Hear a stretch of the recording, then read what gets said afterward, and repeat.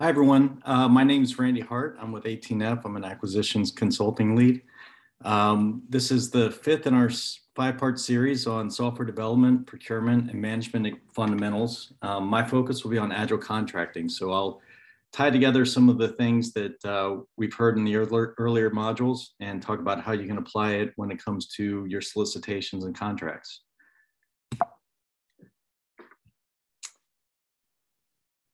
In case you haven't seen the other parts of the series, the first was Agile Management, then Product Ownership, User-Centered Design, Software Development Practices, and finally this part. I encourage you to watch the earlier ones because they all kind of tie together and they're important to know how modern software procurement can happen. Real quick, 18F, we are a federal agency within the government. We were started to try to help agencies to design technology for using best practices for modern software. We share the same motivations as you. We're all feds. We want to help you deliver great service to the public. So a little bit about Agile Contracting. My background, I've been a career procurement official since 2002. I joined the federal government as a contract specialist with the Department of Commerce. I spent years and years writing contracts, mainly for IT systems, working with teams, doing the best we could, following standard procurement practices where we'd end up not too happy with the results. A lot of times we would end up with something we weren't expecting, or unhappy with the vendor, or the vendor was unhappy with us. And it was just kind of a struggle every day. And I joined 18F about 6 years ago in an attempt to help them when I saw that they were trying to help agencies try to think of different ways to procure software. I've worked with a lot of different states and federal agencies, and we see common issues occurring. And we wrote something called the De-risking Guide, which if you Google 18F de-risking guide, it'll come up. They kind of try to capture what we've been learning and try to distill it into one document so folks can have something to look at as they try to think of ways to improve the way they're doing their digital procurements. So my background, like I said, I was a contracting officer with the Census Bureau, and this was what my procurement process normally looked like. It would take years to kind of gather the requirements, write an RFP. It would take maybe a year or more to run the actual solicitation and procurement process. We'd wait 2 or 3 years for the vendor to produce something, and in the end, we weren't happy with it. That was kind of common, unfortunately, but it wasn't just in my agency. I'm finding that it was throughout government. We experience similar problems, and I'm also finding out it happens in the outside world as well. So we're not alone in this. This is a common thing. And what we're trying to do is just think about ways we can shift the risk and change that approach in some ways that'll help us meet the user needs. Oops, wrong way. That approach, these are just some headlines. I worked with Medicaid within CMS. States were finding similar things happening in Medicaid, but it happens throughout government. And these are some of the headlines we saw. This isn't to pinpoint these states because this is a common issue. And it's because of the risk involved with the waterfall approach that we took. You heard Lindsay and others talk about waterfall versus agile. And what we're trying to do is shift our procurements to be more agile and adapt to change better. So I want to talk about 2 different contracts that I was involved with. The first was when I was at the Census Bureau. And I'll talk about kind of what we went through, what happened, and how we had to deal with what happened. And the second one is one that with the tax court. We worked with the tax court when I was with 18F, and I want to talk about the procurement we went through with them and how we did it differently and wound up with vastly different results. So for Census, I worked on something called the Field Data Collection Automation, FDCA contract for the 2010 census. It was intended to automate all the field operations. So there's 500,000 people throughout the country and territories that go around door to door and knock on the door if you haven't filled in your census and try to collect that information. And the idea was that we would automate those processes through what we called a handheld computing device. This was before iPhones or anything else. Our contract called for the vendor to develop a handheld computing device. That was one of the requirements, where they could capture the information on the handheld, transmit it to the regional office, which would send it back to headquarters. There was a lot involved. It was a lofty idea, lofty goals for what we were hoping to do.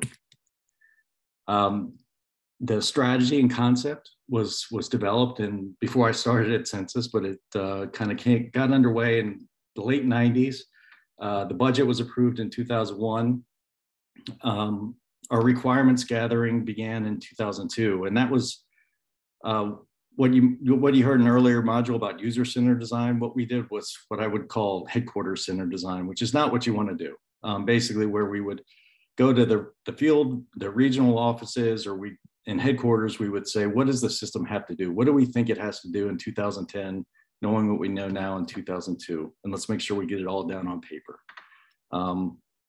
That led to an RFP that was thousands of pages, and thousands of pages of mainly requirements that I don't think anybody could read fully and really comprehend or digest. But that was our goal, was to write everything down that we could think of so that we could hold the contractor accountable for meeting those requirements. We issued the RFP in 2004. So it was about 2 years of writing and gathering these requirements, a lot of sessions to do that. We issued the RFP in 2004. We ultimately awarded a contract in 2006. The contract went to a single vendor for $600 million after there were about 8 companies that were involved in the procurement process, but we ultimately selected one, awarded for $600 million in 2006.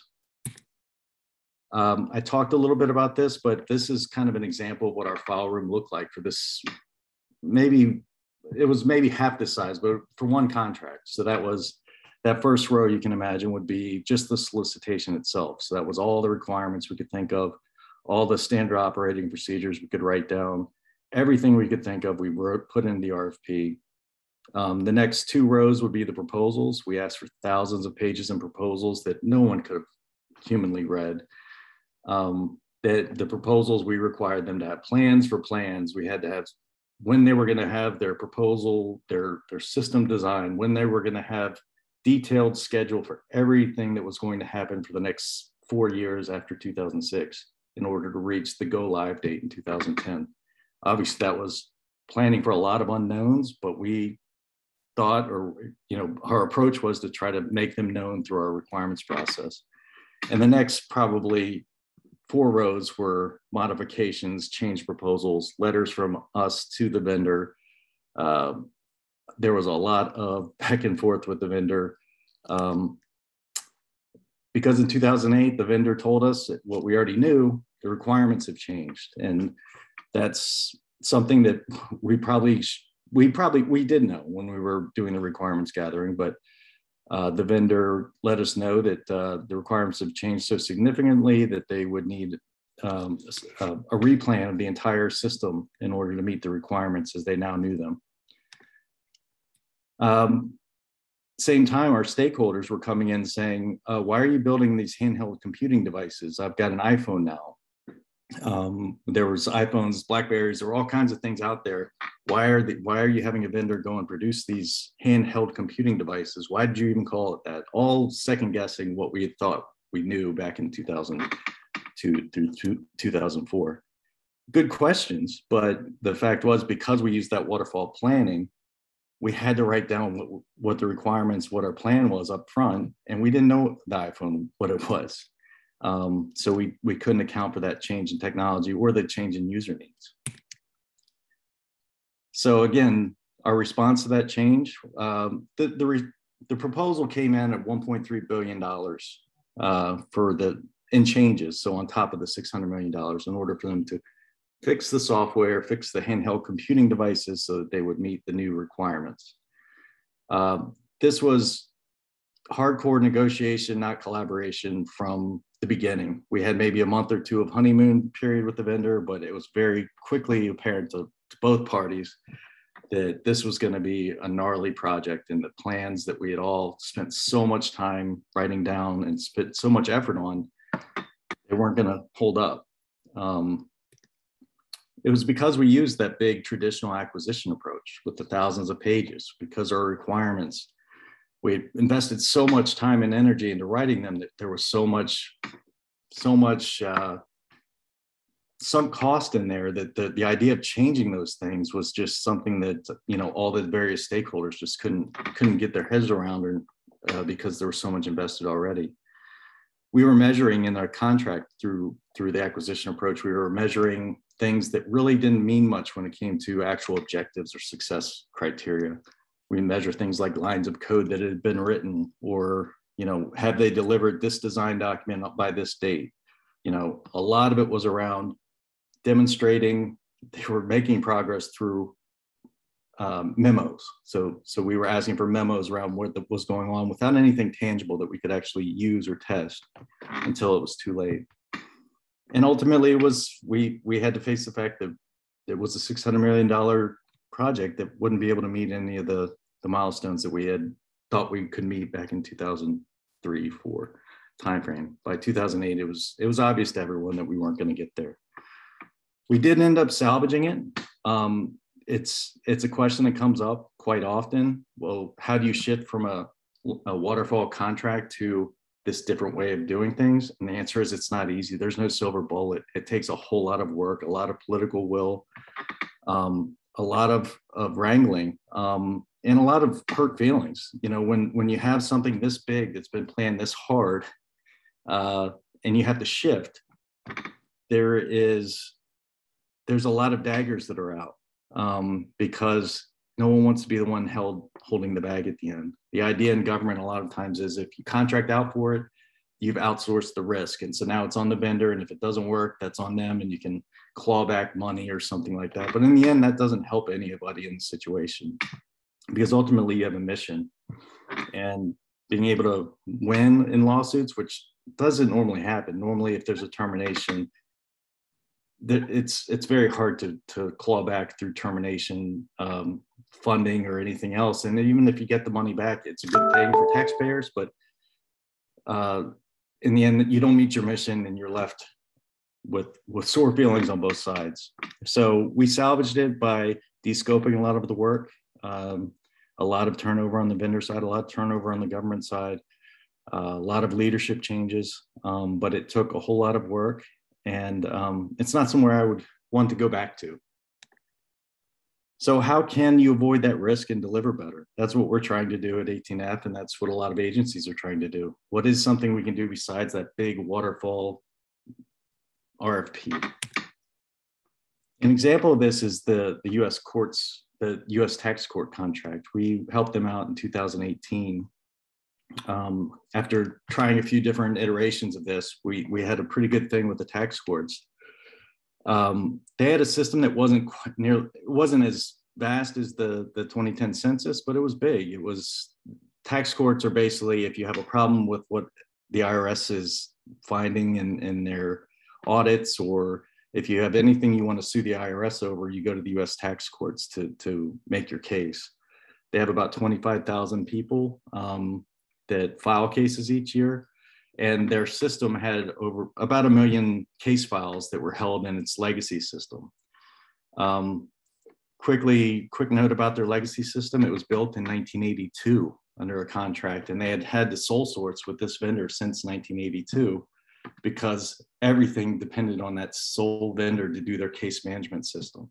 Obviously, something built in 1982 wasn't working very well in 2018, but they were completely beholden to that vendor. And we see that a lot in agencies. And I experienced a lot when I was with other agencies before 18F, where everything's built in this black box of a proprietary system, whether you call it COTS or whatever else, and they hold it. And then you have to just keep renewing with that vendor because everything is in that basket. So they were in a real bind where they had all of their information in that old system. They wanted to build a new modern system for case management. And they had to do that. Their thought was to do it the way that I had done this 2010 census contract, but a lot of people do it where they issued a request for information saying, help us gather requirements, help us to define exactly what the plan is, and give us your feedback. And I saw the RFI, we responded to the RFI and said, please wait until before you do that. Let us come talk to you about maybe trying a different approach. And they took us up on it. And ultimately, we issued a request for quote. That's what you call it if you use the GSA schedule, which is kind of a pre-approved list of vendors that GSA has that can do government business. And there's some good vendors on there. We issued a request for quote in August of 2018. We ran through the solicitation and the proposal process, got I think 10 bids, and we awarded a contract in September of 2018. So contrast that with what I showed you with my experience at Census. We could do that in a short amount of time because, number one, it was less funding, and we were talking about $2 million a year for one team to start the work on the project. But number two, we just weren't asking for the world in the RFP. We knew and assumed change from the beginning, and that played out in the RFP process. I'll share a link to that RFQ, and we'll go through it in a few minutes. Some of the other differences, there wasn't requirements gathering. There was a statement of objectives in the RFP, in the RFQ. So basically, instead of saying we need to know exactly what the system is that's going to be built, we said we have an objective for this system to manage cases, and we have these people that are going to have cases. And we didn't try to nail down exactly what the people were, exactly what they were going to do. We just said we need someone to help us at the tax court build a system for case management that was going to make it easier for the users. And we defined the user personas, and we defined who they would be and how they would interact. But we didn't try to say they will hit this button or they will do this exact thing. We said, here's our vision for what the thing is going to do. Come and tell us how you're going to work in an agile way, and tell us how you're going to meet those objectives without having to nail down everything in your proposal about exactly what the solution was going to be. We also, again, the RFQ was only 20 pages versus hundreds and hundreds of pages. The proposals were 10 pages. We got enough out of those 30 pages total, our RFQ being 20, proposals being 10, to know how the vendor was going to approach the work and have enough confidence to award a contract without a protest. Like I said, the contract, the RFP itself was open to change. It was leaner. It was vastly less documentation. That doesn't mean that we didn't require documentation as the vendor that won the work did the work, but it was different kind of documentation. It was around why they built the system the way they built it. It was what user research, the continuous user research, what they were learning, how they were shifting, the way they were building. It was documenting the user stories that they were developing on. Things that were real tangible to building working software for the users. That's the kind of documentation we had. And we had them documented in a way that others could pick it up and run with it, so we weren't completely beholden to that vendor. It was all built in open source. Instead of buying a solution or a set thing for requirements, we bought a team that would work in this way, that cross-functional team of designers and developers, some product management experts. We talked about not just what the objectives were, but we told them how we were going to measure quality. And that was things like I talked about, what does tangible quality look like when it comes to building software?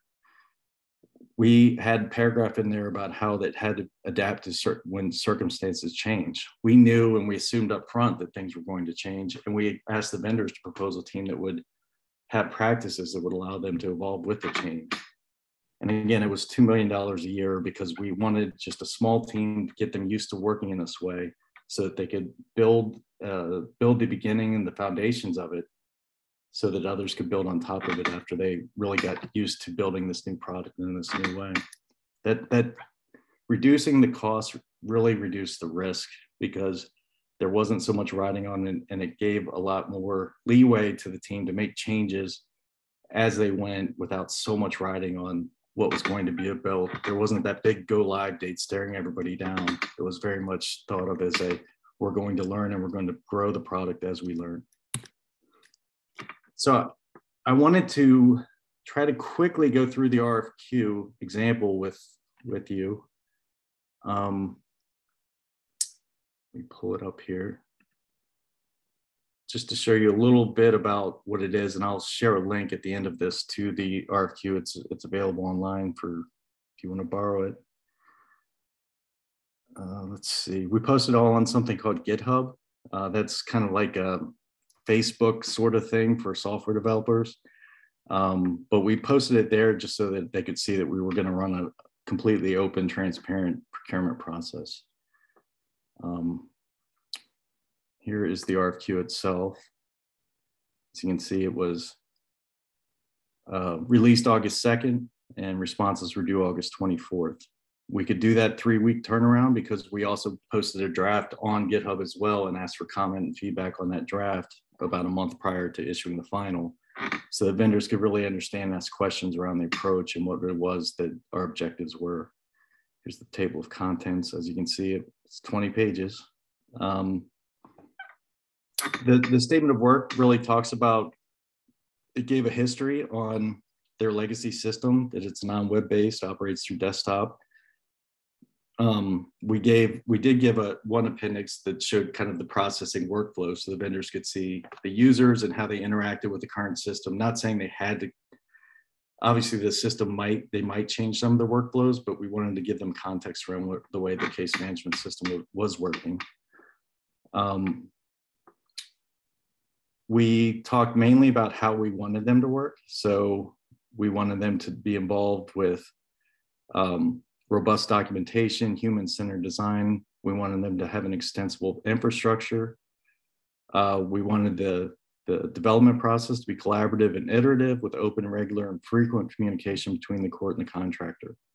So this was something that we were in the proposals themselves, and we also had interviews with all of the vendors.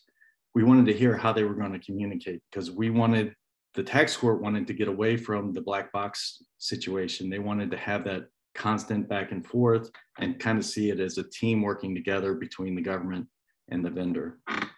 We talked about 2-week sprint cycles versus months and months to do the different phases of a waterfall plan. So in an earlier module, we talked about the importance of a product owner, and the court, we worked with the court to build up the skills of the product owner and get them ready for taking ownership of the direction, the priorities of the product. We let the vendor know up front that the court was going to be the person that's setting the direction and making those choices. So the vendor knew that the government was going to maintain that control as the work was being done. And then we talked about how we wanted one development team. We thought it was really important that we start with one team because we wanted the court to get used to this culture change that goes with Agile Contracting. And so we thought starting with one team, we figure with $2 million budget, it would be between 5 and 9 people. And that is what we ended up with from the vendor that won. When it came to requirements, as you can see, this was the extent of it versus hundreds of pages of requirements. We just required that they use these things that maybe, I don't know, may sound like a foreign concept to folks like myself that aren't technical, but these are the things that are important for modern software. It had to incorporate application programming interfaces. It had to be dynamically allocated computing resource, meaning it had to be cloud-based. I think that's what it means, but it was cloud-based. We talked about how it had to have user authentication and authorization. We didn't say exactly what they would do to get those things. We knew that we weren't going to be able to nail all that stuff down right now. We just put them on notice that was what the expectation or the requirement. Software requirements, again, this is one paragraph. Software architecture must be extensible to allow for future development. Code base must incorporate analytics, monitoring, continuous integration, and measurement tools. The things that Greg talked about in his module about modern software development, we just required that they follow those practices. And then the environments, again, this is where we talk about cloud. It has to be hosted in the cloud. So basically we said it's a case management system. It has to meet these very standard but modern practices. And that's how we expect you to approach the work in an agile way. And then we talk about how we're going to measure the work after it's awarded. And these are the things that are around, like I said, tangible. What does good working software look like? It's tested, it's properly styled, it's accessible, it's deployed, meaning when they deliver their code every 2 weeks, it has to be able to successfully build and deploy into a staging environment. We weren't going to wait months and months and months before we tried to test out and see if it would go and deploy, because that's what leads to the headaches that we see throughout government, where there's so much waiting for that deployment. There's so much churn and concern when it comes time to hit the deploy button. We wanted to get used to having it deployed every 2 weeks. We wanted the vendors to build it in that way. Documentation, again, being agile doesn't mean it's not documented. It just means it's documented as it's needed to be documented, so that others can see what the dependencies are, so others can take it and run with it. A really important point to Agile contracting is to make sure that the thing that's being built, others can build on top of it. Obviously, there will be a learning curve if somebody has to take it and build off it, but we still need to see it as it's being built so that anybody can see why it was built the way it was built. And if there's problems, they can go back to where the problems occurred relatively easily. And then secure. We built security in from the beginning. We asked the vendor to include a security expert so that we didn't have to wait until it was time to deploy like we have in the past and then run into a lot of security problems. They built in some of the best practices with a security expert as part of that cross-functional team. And finally, the last part is we started with some preliminary user stories. This took about a week or so for us to get together and do some facilitated experts with designers on our team to think through who the users were and how they would be interacting with the system. But an important point here is right here, this paragraph, the set of, at the very top, the set of preliminary user stories will be the starting point for the development of software. These user stories are provided only for illustrative purposes and do not comprise the full scope or detail of the project. That paragraph right there is what's really important, because that says these are given for context reasons. These aren't meant to be the final requirements. These are to give you context, vendors, about what we think the users are going to be and what we think the user stories are going to be that are going to be the beginning of the development work. This is the main difference between that waterfall approach of trying to get everything down up front and instead shifting to the idea that things are going to change and accepting that and having the vendors be ready to make those changes and use an approach that will allow for it. Again, we said the contractor will work closely with the product owner to perform user research, prepare user personas, and develop and prioritize a full gamut of user stories as the project progresses. They'll work closely with the product owner and the government side. So again, this is, the ownership isn't just punting it all to the vendor and saying, go work on it and come back to us with a final product. It does require skin in the game from the government side to make sure that the government is helping prioritize, helping make decisions as the work is being done. And these are just the basic user stories we put out just to help them understand the way the users would interact with the system. So as a pro se petitioner, I need to initiate a case by filing an electronic petition so I can seek resolution of my dispute with the IRS. That's basically the way the users are going to have to interact with the system. Now, as work goes on, those will be broken down into, you know, the work that the designers do and the developers to make those into actual working software. But this is the starting point for them to do that work.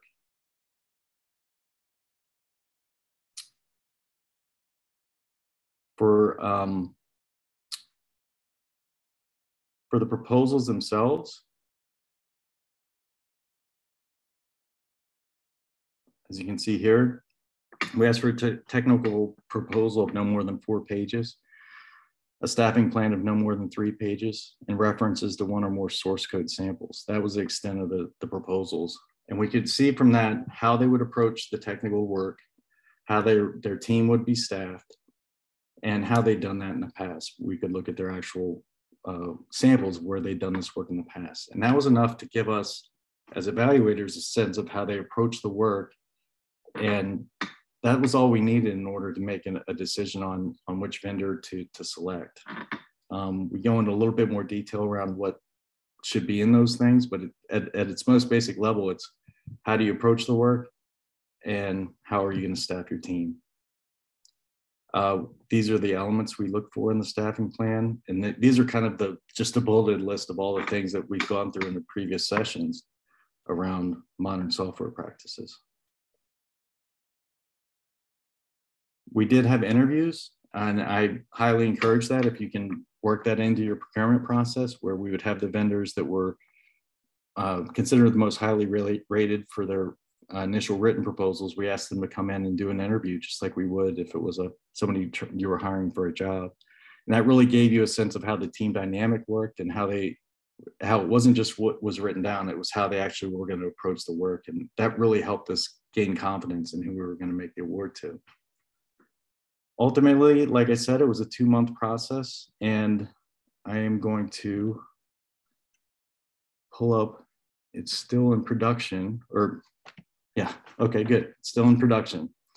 This is the system itself. I wish I had a screenshot of what the old system looked like, but if you can imagine something that was built and developed in 1982, that's what it looked like. It was pretty gnarly. It looked like one of those old, I don't know, whatever the first web browsers were, that's what it looked like. This is a new one. As you can see, you can go in and you can register. It's called Dawson. They named it after one of the chief judges. But you can register for Dawson. You can file a petition. You can manage your own cases. You can search for cases and documents. There's reference materials. It's all written in plain language. So you don't have to be an expert to go in. Part of their team was to bring on a content person that was going to be able to make things as plain language as possible. And it's not always possible, but they try their best to make it as plain language as possible for how to prepare and fill out your forms. So we ended up after, instead of spending the years and years in the procurement process, this took a couple of months. The vendor came on, they started doing the work. The vendor and the tax court got used to working together. And ultimately they produced something that was easy to use. And ultimately they don't have to pay that old contractor from 1982 anymore. So that's an example of the way this work can go if you approach the work differently. That's not to say that just writing a different RFP is going to be the fix all, because there's a lot of culture change involved. There's a lot of other things you need to learn. Like you need to get used to the idea of product management versus project management. You have to get used to the idea of communicating and collaborating differently with vendors, but it is possible. And a lot of the pressure comes off of, there was so much pressure on us during the census days of trying to make sure that everything was nailed down in the beginning. If you take that pressure off and you say, we accept we're not going to nail it all down, but we want to have this collaborative contract with a vendor, that puts you all in a much better spot. We're hoping to have some office hours or Q&A session with folks that are interested. I'd love to dive in with you all on any questions you have. I know a lot of this kind of went fast and was a kind of a surface level, but there's a lot of lessons we've learned, and I'd love to be able to share what we've learned and some of the tricks we've learned as we've shifted our practices. Thanks, and we'll hope to see you there.